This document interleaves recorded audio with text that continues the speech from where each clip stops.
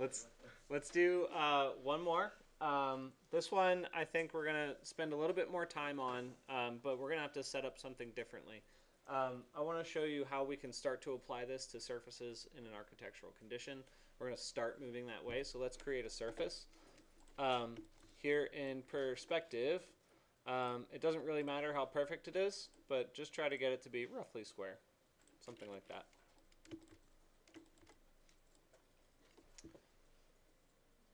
And you'll find that I like to work in perspective.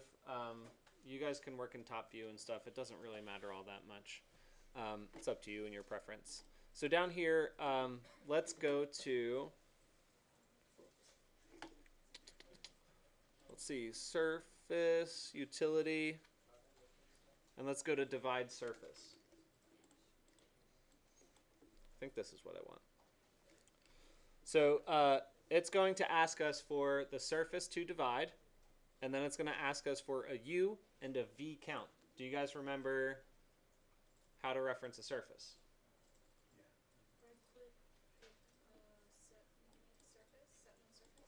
From the params. Yeah, from the params node that says surface. Yes, absolutely.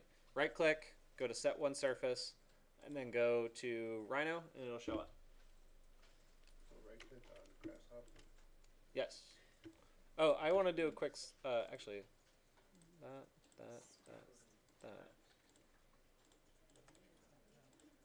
Yeah. All right. You guys see the difference between these two?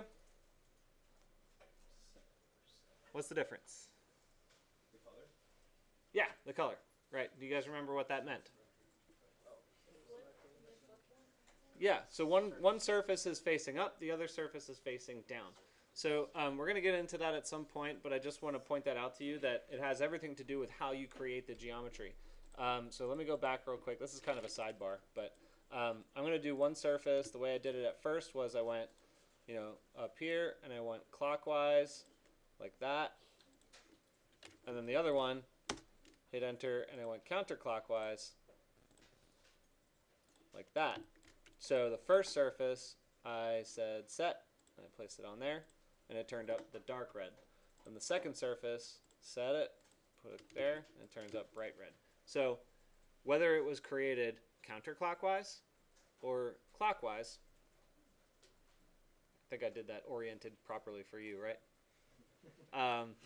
And then, so anyway, that is what defines which direction the surface is, like which side is the positive side.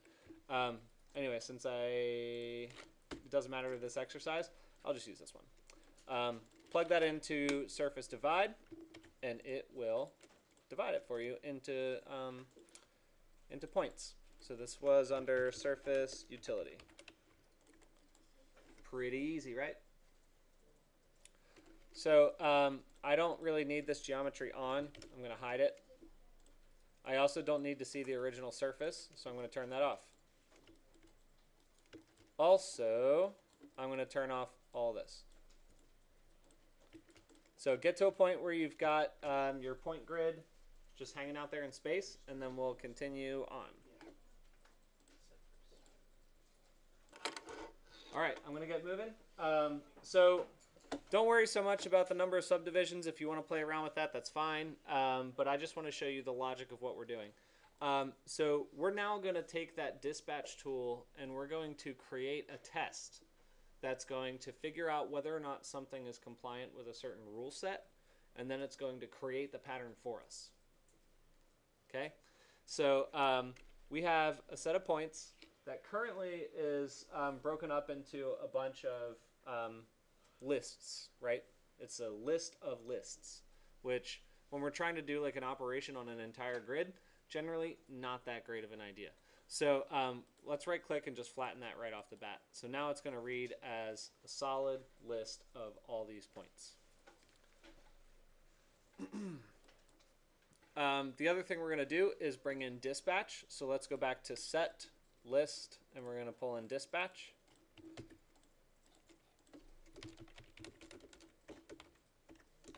Sets list. So now what this is going to ask us for is the list to filter, and then the pattern that we're going to be filtering it by. So let's plug in the list, which is the points. And then the pattern is something that's going to be a little different.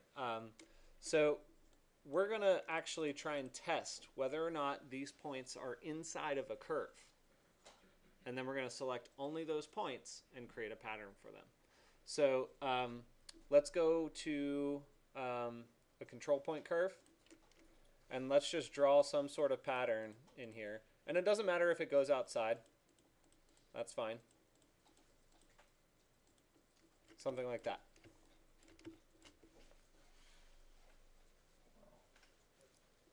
Anytime we do that in Rhino, what do we have to do? Set it. We have to set it or reference it, as I like to describe it. We reference it using a param. So I'm going to go to param, geometry, curve, and I'm going to say set one curve and reference that curve.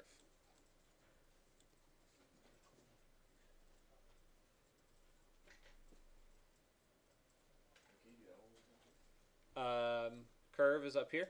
Just click it there, drop it in, right click, set one curve, then select the curve to reference.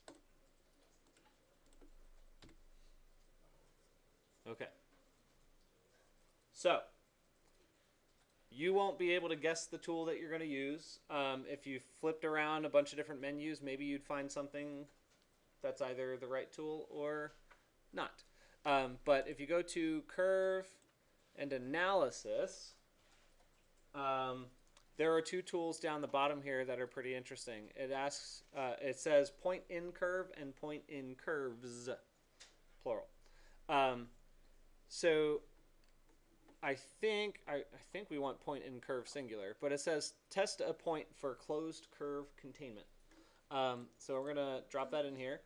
It's gonna have the point or list of points, right? Anytime it says like singular point, you can always assume, generally always assume that it will run the operation on multiple items as well. And then it's going to ask you for a boundary region or curve. So we're going to put that in here. I'm going to put this in here and take a look at the list that it gives us. So the R value is saying point region relationship. Click on that. And we've got a set of zeros, ones, and twos. So when you read the description, it says point region relationship 0 equals outside, 1 equals coincident, which I'm actually extremely shocked that I got something that's coincident because that's very rare, and 2 is inside. So how the heck did I get a 1? That's like super rare. That's wild. So I don't know if you realize like how rare that is, but it's like my curve had to hit something exactly like to like 8 decimal places for that to get a 1. That's like mind-boggling. It's a hole in one, man. Yeah, I know, right? Living the dream. Okay, so anyway, we've got our list. It's got zeros and twos. So we're gonna take that list and we're gonna create a logic test that's going to create it as zeros and ones, essentially. So we're gonna actually do that under. This is the first time we're using this, but we're gonna go to Math and Operations, and we're gonna use larger than. Oh, sorry, this was under point analysis.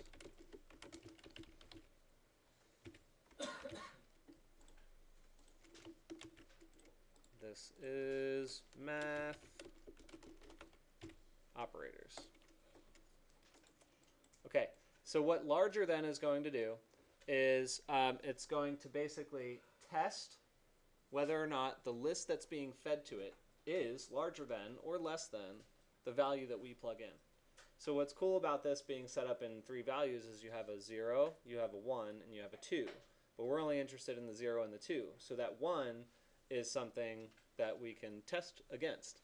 So we're going to plug the value into A.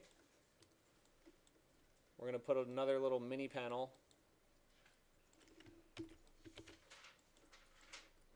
I like to copy a lot, sorry. There, and we're going to make that a 1. And then take a look at the output list. So the output list is going to read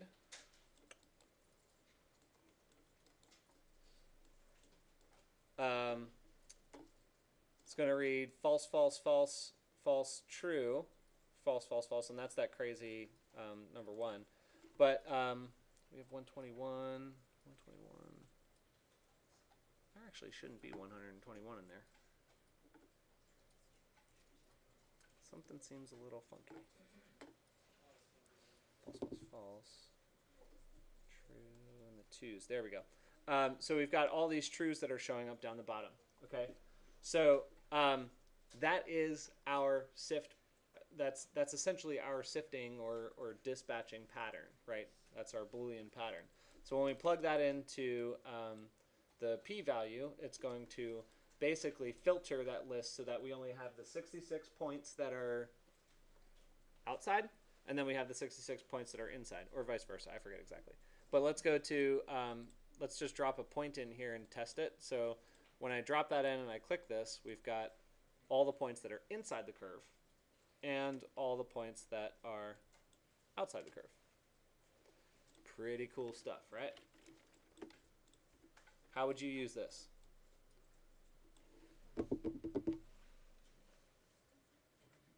Anybody? No, not like pragmatically like how you use it, but like how would you use this in architecture? How would you use it in design? That would be either negative space or positive space. Sure, yeah, you could use it as like a negative space, positive space thing, but with like perforation patterns, you could do that, right? Yeah, anyway, so let's take it a step further. I want to show you what the result is meant to be. I'm going to copy these polygons, copy and paste them down. So we've got list A that goes up here, and list B that goes down there. You can get rid of this guy. And let's turn these on.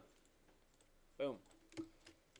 So I'm going to turn, let's hide that. Let's turn all these off. Oh wait, actually I can't hide that. Show, hide this one. Okay, so now we've got a pattern that actually is pretty cool. Let me make it a little bit more drastic. Triangles. All right, so our pattern now shows hexagons inside the circle and triangles outside of the circle. So where's that one that was coincident? It's not showing now. Normally that should have been, oh, because it reads to match one of the sets. Anyway, so what's cool about this is that now we can revolve this thing and the pattern will adjust with it. Pretty powerful stuff, right? That's crazy. The answer is yes. As much as you realize or don't realize it yet, this is really powerful stuff. Dude, that's crazy. All right. It knows everything that's inside of it, huh? Yep. Absolutely.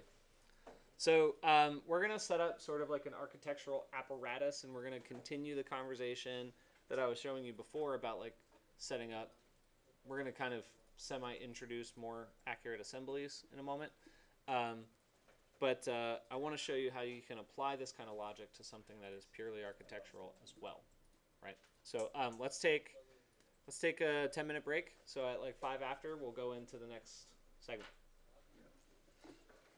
Where'd you get that in curve from? Points analysis.